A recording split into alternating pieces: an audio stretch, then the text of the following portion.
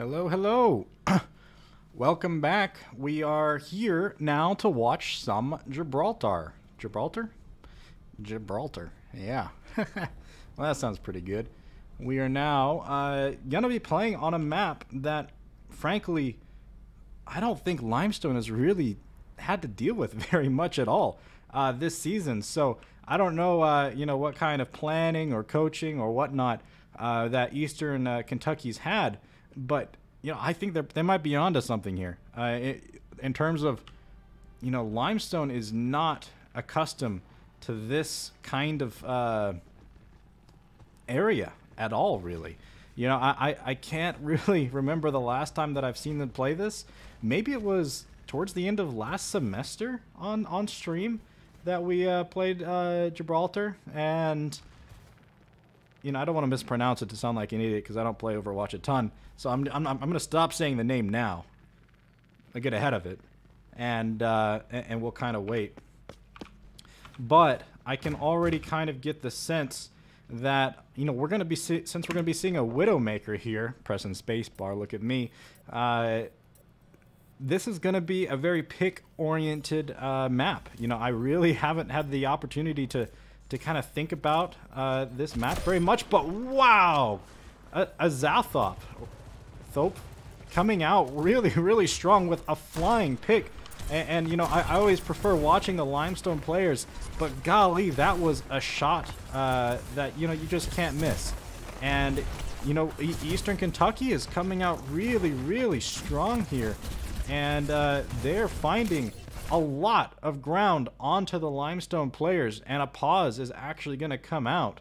Not really sure what is causing that, or why we're on a pause here.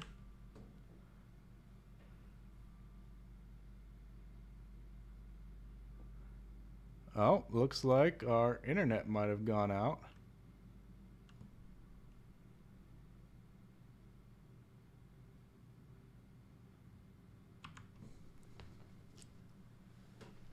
Your shadows.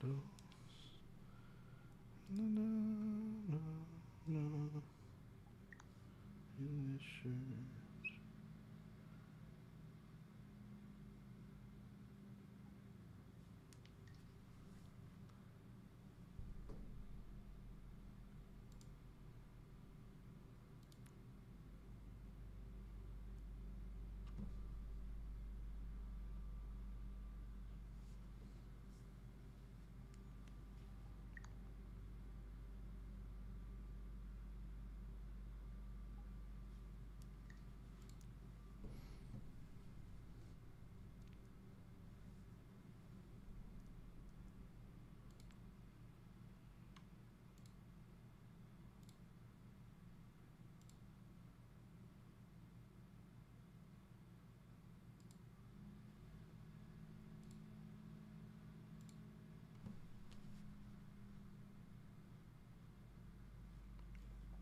Oh, are we back?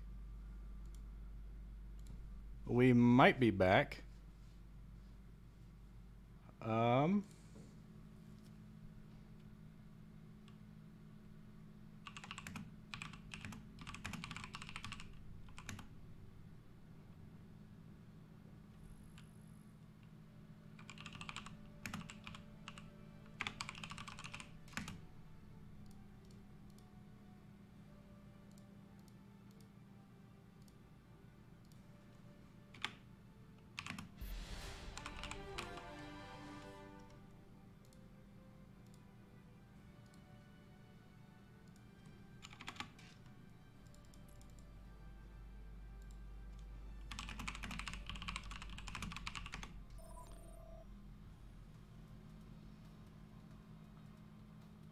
All right. I think, is the stream still live?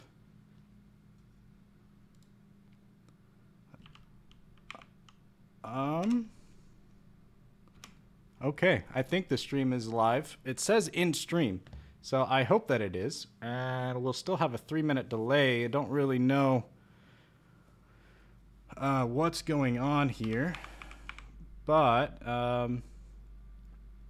looks like Yeah, you guys gonna have to let me know in chat if you can hear me and all that. You know, just a little bit of a technical check. I'm gonna go ahead and refresh what usually the stream would be seeing, just so I can see what that looks like. Okay, so maybe the stream is like kind of working. I'm like watching it live right now, and I can see everything up before the crash.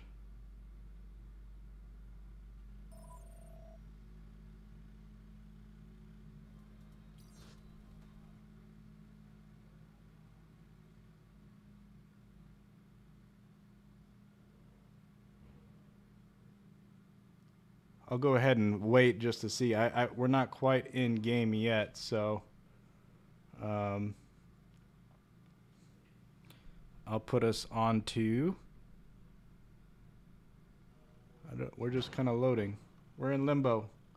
We're in limbo. I'm interested to see what you guys saw on the lag end of things, because you know, I have no real idea what to expect.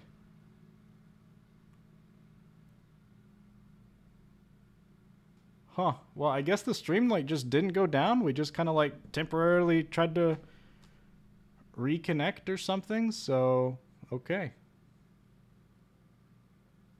Weird. Weird, weird, weird.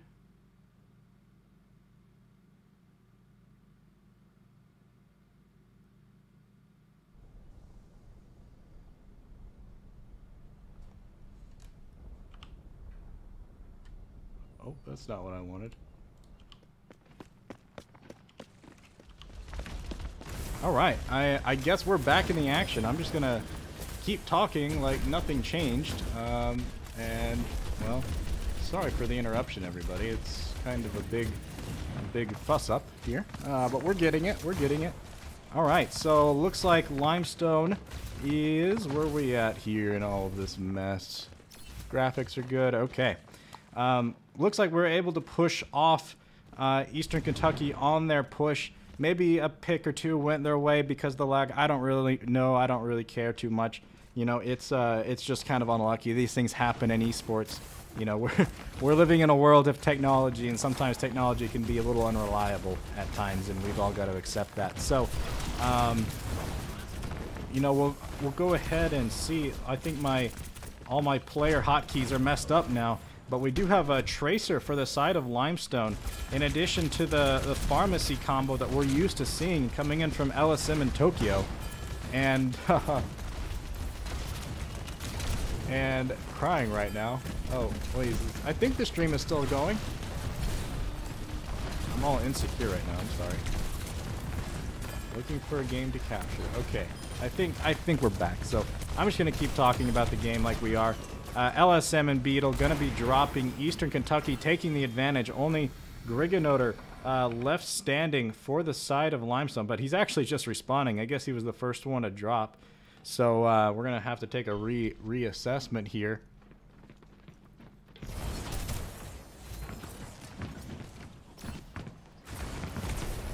Okay. Oh, okay, I see what you guys are seeing. Yeah, okay, we're chilling. Little do you know, we've got it all fixed, I think. So, the first checkpoint has been reached for the side of Eastern Kentucky, but that's a huge ult there from the side of Limestone on, God, a Sigma? Yeah, Sigma. It's a huge Sigma ult. You know, just I really love how visual some of these heroes can be, and that ultimate to me is like one of my favorites. You know, I think it's definitely up there, just in terms of how cool it is, being able to like gravitas bring up an entire enemy team and be like, yeah, you don't get to go anywhere for a while. It's just so cool, and it's also so impactful. Really love Sigma from, you know, just from a design standpoint, or maybe just a cinematic standpoint. But we'll see LSM coming out here, pumping out damage, and as soon as I switch off Griganoder, he gets a kill onto the enemy support here from on the Eastern Michigan side, or Eastern Kentucky side. Golly, sorry. And Susanoo is also going to end up dropping. Limestone is having their players fall one after the other, and the payload is now once again on the move for Kentucky. and Griganoder standing his ground, trying to buy as much time for his team as possible. And we do have multiple ultimates prepared for both sides. LSM is going to drop before he can pop his. Tokyo is also going to fall. Beetle is standing up front with Griganoder, also going to drop. Susanoo is there alongside his teammates. But golly, and he finds a pick onto the mech there. But is it going to be enough for Limestone to be able to continue holding this, the progress? And I'm not sure that it is. You know, Griganoder also falling, and the payload is just going to continue marching forward, and Limestone is going to be chilling. So, or I say chilling. The opposite of chilling. Limestone's going to be sad. Resurrection coming out here. But, you know, the more that this payload pushes forward, the easier defense gets. Because, you know, that you're going to be spawning closer the more players you drop. And, you know, Limestone, some cog has been thrown on their wheels, evidently. And they're not playing as clean as they had been earlier in this series. They are dropping more players, and it might just be the map. Beetle is going to fall and taking a lot of damage all at once. And we have LSM here once again up in the air. Ultimate prepped. Griganoder playing strong frontline once again on the Sigma. Definitely not one of his favorite heroes, but there's the bomb coming out from, golly, what's her name? Oh, man. Can't quite remember, but you know, that is a lethal ultimate as well, and we're very fortunate to not have any players drop to that. But the payload is still coming forward, and Limestone's HP bars are low. Tokyo gonna fall, Griganoder gonna fall. That is not what you want to see when you have the payload this close, this dangerous. But LSM having a hero moment, finding 3 kills. Maybe it's gonna be 4. That's a godly rocket up in the air. And that is going to be almost a team wipe there. Maybe it is actually a team wipe for Limestone. I thought it was all over after we had dropped our support and our tank. And LSM coming in clutch there. We have a 1 minute and 30 seconds to hold on and to try to stop this push. And, you know, otherwise, you know, if we can't hold on this push, we've got to do better than them on our chance to push. And that's tough. That's a tough ask. So we'll see if anything can be held here. And Susanoo coming out, finding a pick, and we'll see if I can go in on him. He's finding so much damage, but he's also taking a lot in return. Griganoder playing up front and changing his onto a Zarya, I think, is the name of that tank. And you know, this adaptation from Limestone has, I think, is appearing to do a lot more work. So much more damage being dealt onto the HP bars of Eastern Kentucky. And here comes the push. And let's go ahead and take a look at Griganoder up on the front line. This is where the middle of the action is. And multiple players going to be dropping for Eastern Kentucky here. Limestone all on their feet except for Griganoder. LSM up in the air. Maybe another hero moment coming out. Only 25 seconds remain. The payload is so close. That's another pick. He's got ultimate. And Eastern Kentucky's having to back out. They've only got 15 seconds on the clock. If they can't make this third checkpoint come through, you know, it's going to be real hard. You know, it's going to be only 2 checkpoints reached. And I think that's probably what's going to be what's it's going to be, because LSM's still got ult. 0 seconds remaining. Tokyo is dropped. Susanoo's dropped. LSM actually falls, unable to use their ultimate. Beetle going in, trying to stop the payload. Overtime going the way of Eastern Kentucky. And is there going to be anything that Limestone can do? There's a Lucio play from Tokyo in there, trying to stop it and trying to stall out the overtime. Let's see if I can just get a little bit of an overhead here. Susanoo going in, dropping, and overtime still going. Round 1 complete. 3 checkpoints secured for Kentucky. Really great work, actually. I was convinced that it was over. But, hey, they turned it around and they brought it back. You know, they only had a few seconds on the clock, but that speaks to the power of overtime in Overwatch. You know, Overwatch isn't a black and white game, yes or no, you did or you didn't. If you can just have one person on that payload, you can really draw out the game to the point that you break the enemy team before they can really counteract. And that's exactly what happened. So no time on the clock at all. 0 seconds remain.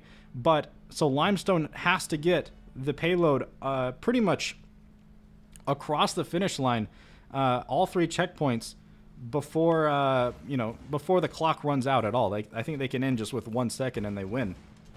So it is a very tough ask here for Kentucky.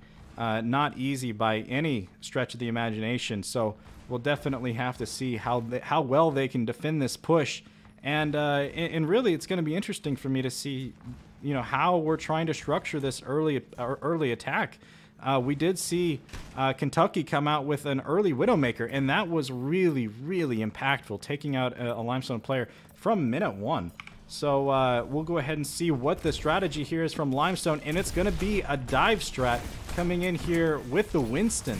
And I really, really love seeing this combination here. Winston, Genji.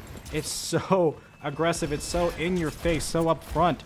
And, they're just waiting for their opportunity here to dive onto the side of Eastern Kentucky in a well-coordinated one-man mission. Briganoder goes in saying, I am here. What are you going to do? And he is all up in their face. We're also going to have the Genji from LSM playing so well. So much damage coming out. And that is going to be so many players from Eastern Kentucky falling one after the other. And they are on the run. It's going to be almost a team wipe there for Limestone. The dive strat, really, really well executed. And this is pretty much where we really started now this last game. Limestone, had some unfortunate issues at the beginning of the last run, or I guess the last earlier part of this map. But here we are now, and it's looking good.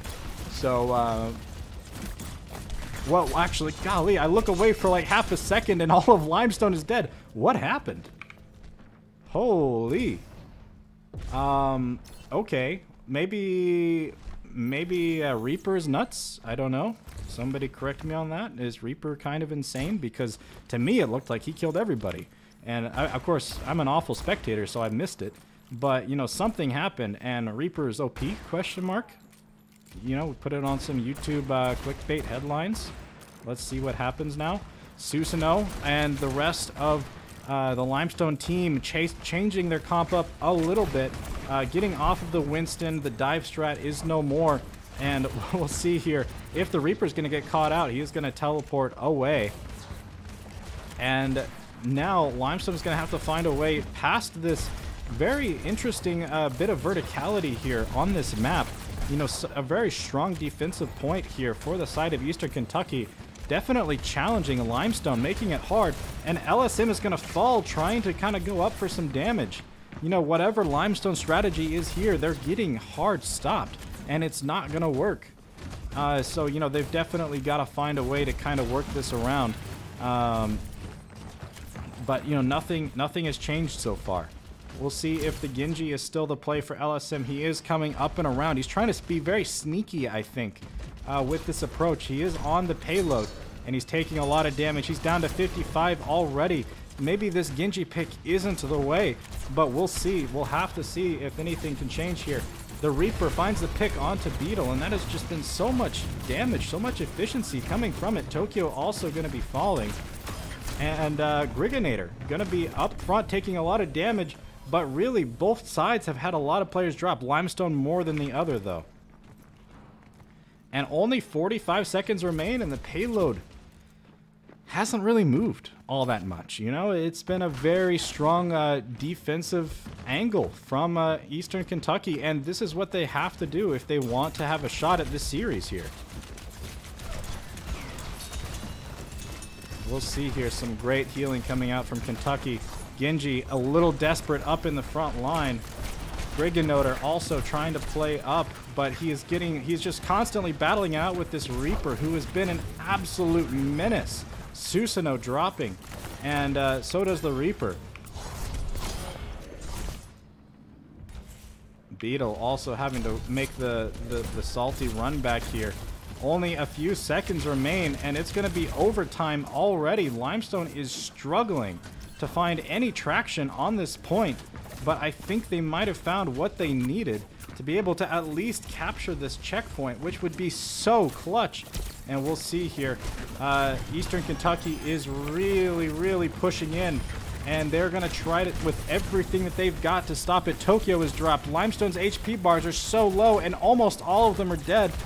Kentucky is so strong on this map so far, and only Susanoo remains, and you think that that has to be it. This map here goes the way of Eastern Kentucky.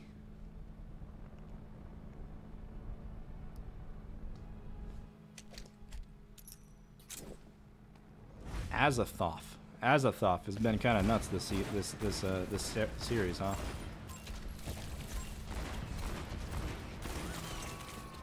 Oh dang, bro! Oh dang, bro! Okay, okay. Go ahead and take a look at the player cams. More serious than ever, as expected. You know, this is a series, and a little bit of context coming into this this best of 5. Limestone is seed number 1. They're ranked number 1 in this division right now, and I think Eastern Kentucky is ranked 8th. So they are at the bottom of this playoff bracket, and Limestone's at the top. So this is, by all means, expected to be, you know, a very Limestone-sided game in the quarterfinals, just simply because of their seeding, their ranking in the regular season. So, you know, it's kind of surprising here. Well, it's the first 2 maps weren't very surprising to me. You know, I kind of expected Limestone to do very well. But coming in and seeing them struggle so much, and now granted, it's not a map that they play a lot, right? That Gibraltar. They don't play it a lot, so maybe it's just a fluke map. I don't know, but it is surprising to me to see them kind of struggle like they did. And we are going to be jumping almost immediately onto this next map because we did kind of have an extended break. Let's be honest, extended P break. And so I'm excited to be able to kind of get us onto this next map pretty quick. And it's going to be Coliseum, something like that. And it's a push map. The first of its kind, well, at least in this series. And, you know, it's going to be a push battle for this robot guy right here. Whichever side can push the robot further wins. And early this season, I thought Limestone was awful at this, but you know, recently I've been proved wrong multiple times, time and time again. We've done a lot better here than I've thought or given our players credit for. So, you know, we've got a series on our hands now, and we're on a map that I think Limestone has improved leaps and bounds on, or at least I've heard and I've seen it. You know, they've in my opinion struggled a lot on it, but you know, I think that they're going to be at the very least putting up a good fight here. So let's take a look at the comps here coming out. We have a newer hero coming in from the side of Kentucky, and this guy is lethal. I'm actually not really sure of his name, but I know that he is very, very powerful and a great pick on this map here. So we'll see how both sides end up trying to proceed. LSM always forever faithful to the Farah, to the pharmacy, and it's just a lot of damage, guys. It's just so much damage, and you can kind of just look at the HP bars on both teams, and generally speaking, in my opinion, Kentucky's always going to be riding a little on the lower end when we have this much damage, but Susanoo actually finds a way to get taken out there, and LSM finds a pick in return. But, you know, this has not gone the way of Limestone at all. The robot is pushing against them, and Kentucky is having a very successful early attempt at this robot. So, you know, are we witnessing an upset in the making here? This is, you know, kind of worrisome. For the side of Limestone, the Junkrat is going to be trying to deal some damage, but, you know, this kind of damage is really just poke damage. It's not super lethal. Trying to keep him low so that the pharmacy can kind of finish him off. You know, I think that's kind of the angle we're looking at here, but the robot has been pushed 37 meters now for the side of Kentucky, and Limestone gonna be struggling a little bit to find very much footing. Briganoder gonna be falling, and Susanoo also gonna be falling. Kentucky is just kind of winning right now, but the pharmacy is up in the air, and they're gonna be finding a couple picks of their own.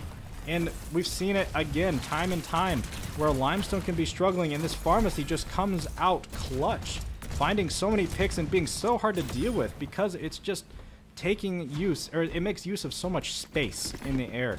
You know, it's really easy. You know, if you're a team that is great kind of on one plane, you know, being able to kind of push through very aggressively on the ground, yeah, that's great. But if you forget about the threat in the air, you know, you're going to be running into a whole world of hurt. And I think we've seen that a couple times now, where the Farah has just dealt so much damage, where in fights that I think Limestone have already been losing. You know, they start losing a fight, and the Farah just cleans it up. And it's just really, really hard to deal with if you're not starting out with the pick on the Farah, in my opinion here.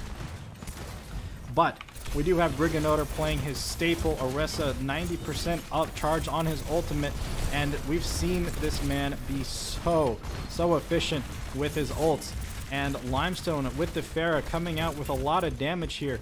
And, you know, this is advantage Limestone. 46 meters have been scored for the side of Kentucky, but Limestone is now going to be able to match that at the very least. And, you know, we're going to see this robot being pushed now into positive winning territory for Limestone. 6.5 minutes on the clock, so we do have a lot more game left to play here. And really, it can go either way. Limestone, though, worth noting, has one more ultimate than Kentucky does, but that's not saying much. Both sides have a lot of ultimates to use here, and we'll see how that actually ends up playing out. But Susanoo finds us so much damage. Both the DPS for the side of Limestone end up dropping. Here comes the revive onto LSM, and I think he's going to be able to get back just in time. So it was a fairly decent trade there for Kentucky, but the revive difference helps Limestone retain their footing and maintain the pressure with this robot as it's being pushed forward. We'll go ahead and try to cycle through some of our other players here. I always feel like I end up gravitating towards the front line a bit too often. But it is a 2-for-2 trade here for both teams. Susanoo going to be doing some good work, some real serious damage. It's amazing how much work those grenades can put in when they're direct hits. And the robot has continued to push. It's 105 meters now, past both checkpoints, and Susanoo going to be dropping. And Limestone, LSM also going to be dropping. So much damage has gone onto the DPS here that, you know, you got to expect a turnaround here for the side of Kentucky. Briganoder, the supports, everyone on Limestone has fallen now. And this is going to give Kentucky a chance to walk the robot back. So much damage coming from a Farah and a Junkrat just from miles away. It's uncontestable damage that you just kind of have to hope you don't get hit by.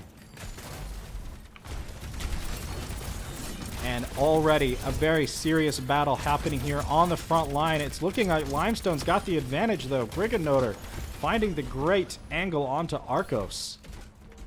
And once again, the robot is now in favor of Limestone, walking back to the to its earlier checkpoint of 108 meters.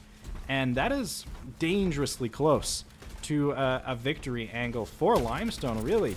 It's just on this straightaway here that Limestone has to push this robot, and if they can accomplish that, I mean, that's the whole series. If Limestone wins here, you know, they're on match point. That's the series, done. But if Kentucky finds a way, then, you know, it's going to be potentially a reverse sweep. So what we see here is Kentucky actually able to find some really great picks onto the back line and then onto the very front line of Limestone.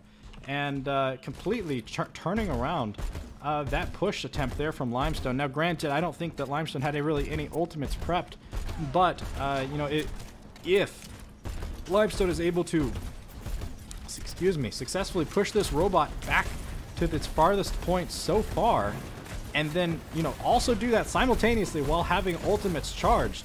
You know, that could be the nail in the coffin, so to speak, for Kentucky.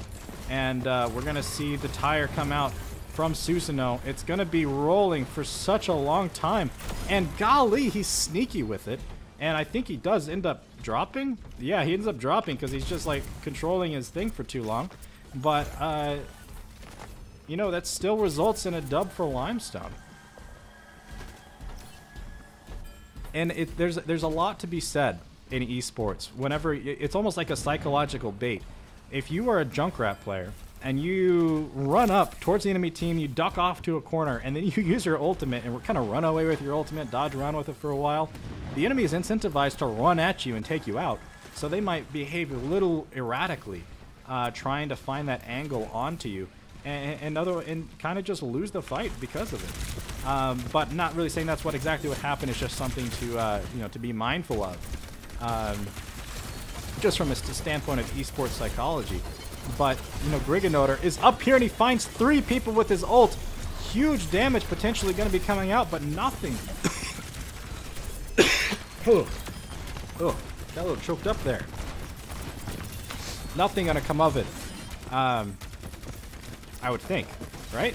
I thought we lost. I was coughing, looked away from the screen, and I thought we had lost it.